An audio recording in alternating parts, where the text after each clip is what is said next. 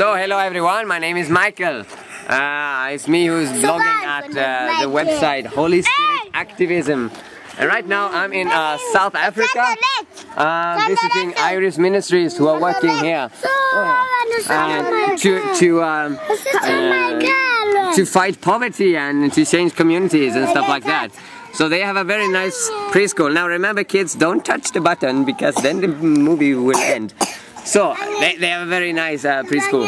And I want to take this opportunity to start a new YouTube series called God vs. Poverty, which obviously is a sequel to my previous series called God vs. Wealth. So in this series I want to share some biblical insights on what it is that fights and ends poverty. Alright, kids, Apela, don't touch the camera, alright? Yeah, here we go. Niabonga Gakulu. So, let us go to Matthew 25, alright? Hey, children, li Bible, woohoo! Li Bible litsi, ungulu wenda timangaliso. Hallelujah! Amen! Hallelujah! Amen! Hallelujah! Yeah, that's good. So, Matthew 25, here Jesus is saying that when he comes back, he will separate the sheep from the goats. And oh my God, you actually zoomed this in extremely much. So, hey, hello again. So, he's saying that the sheep, they were feeding him when he was hungry. Yeah, and he says, I was thirsty, you gave me something to drink. I was a stranger and you invited me in. I needed clothes and you clothed me, okay? Bella, don't touch. I was sick and you looked after me. I was in prison and you came to visit me. So obviously when we help those who are in need, we are helping Jesus, which is very neat. And what I think is very interesting, please children, don't touch the camera. It's gonna be problems with that. Alright, Apela, don't, man, please. Thank you, Niabonga, man. Don't touch it, alright? Okay, don't touch. Alright, Niabonga Kakulu. So, what I think is very interesting is that these things that we should do towards people in need, and that's Jesus, are built upon relation, because it's not just that we give money to someone who goes and feed the hungry, but we're actually doing it ourselves. Now, of course, we should give money to organizations who help the poor, because that's very effective, because they're professionals and they know how to do it. So I'm gonna talk about giving in the next video. But what I want to emphasize now is that it's really important that we actually have relationships with those in need, with the poor, and that we build and strengthen those relationships. In 1 John chapter 3 verse 17 is one of my favorite Bible verses. John is writing, Apela, Amen. John is writing that if someone has material resources and knows that there's someone who is in need, and some translations say closes his heart for the person in need. How can the love of God remain in that person? Because to feel love and compassion for the poor is the first and most vital step in actually fighting poverty. And I think the most common problem in the world is that the rich are separated from the poor.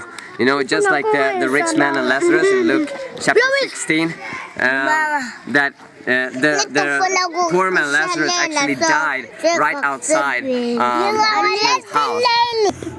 So what I think is really important is that all over the world Christians start to build a relationship with the poor, and also start to go and live with the poor, live in poor communities. I mean, that's the problem with apartheid. The rich people, they live for themselves. They're separated from the poor. They build their own societies. They build their own cities in the midst of so much poverty, of so much problem.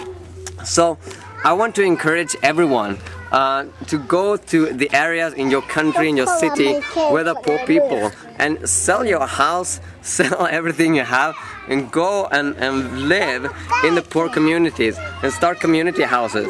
Start to share everything you have with them. Do like Acts chapter 2, you know, share everything you have with the poor. Build relationship.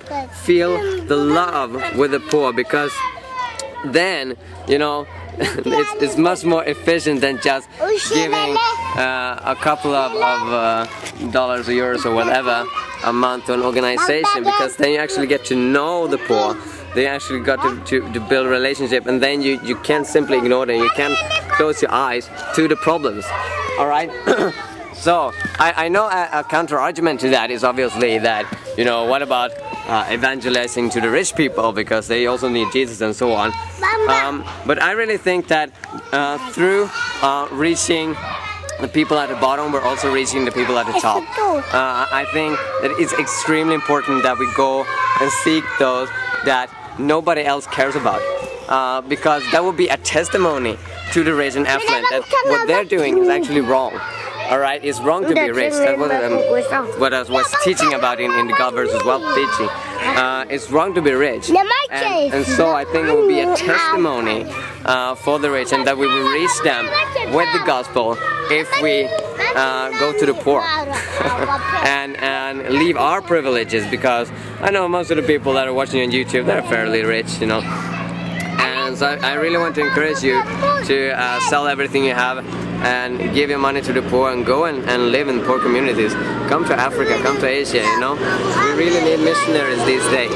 We really need missionaries. Some people think that it's old-fashioned and that these nations should take care of their own evangelism, but we really need people that come from the richest societies, that sacrifice what they have, to come with their knowledge, to come with their passion to see miracles, and to experience God in the missions field.